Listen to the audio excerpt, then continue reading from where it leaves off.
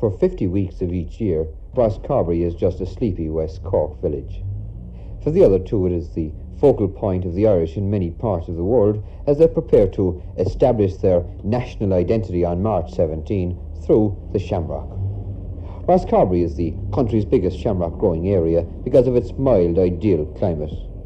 It was here the first home-produced shamrocks were grown, something that has become increasingly important because of their greater resilience over the wild variety. Mrs. O'Keefe, you send shamrock all over the world. Oh yes, yeah, before I retired. To where actually?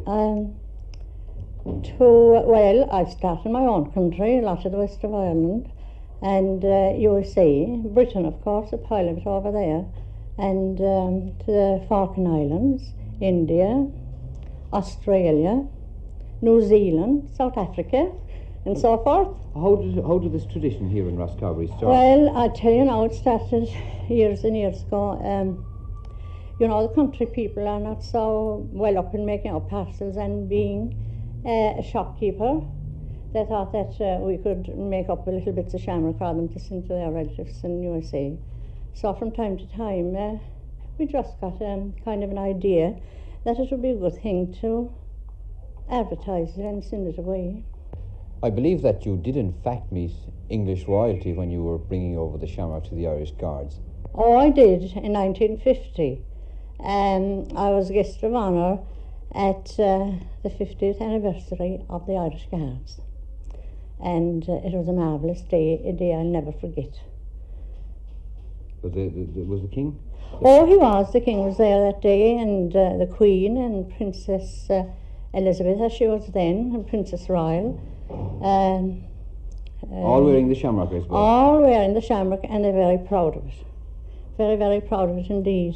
I'll never forget the Queen when she got her little silver basket of shamrock. Oh, her face lit up, and she was so delighted to get it. I'll never forget that, the expression of her face. Have you noticed a big increase in the price of shamrock from your young days? Oh, yes, much cheaper. Of course, like everything else, it's gone up in price. People go through a lot of trouble, you know, planting it. They have to set it and then transplant it and keep it in good order all the time. You see, you can't have any weeds or anything like that growing. Shamrock is big business in March in Rosscarbery. Some estimate it brings close on £2,000 into the village, for most householders cultivate a garden of it. Boys and girls aid their parents in picking it. John O'Regan, as you well know, this has been a wet winter. Now, as a shamrock grower, how has this affected you? Oh, it was very good for the shamrock this year, because the shamrock requires a lot of moisture, and this was one year it got plenty of it. Last year was too dry, and therefore there was a scarcity of it. So you welcomed the rain? Well, I suppose up to a point, those who were growing it did welcome it.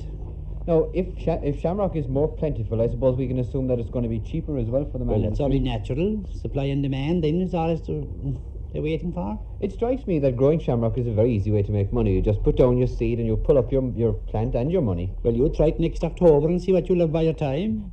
What's involved, actually? Well, the seed has to be saved, the ground has to be prepared, and the crop must be tended and minded, and then harvested. And over what period of time does this take place? Well, it takes from October until March to grow in the ground, like.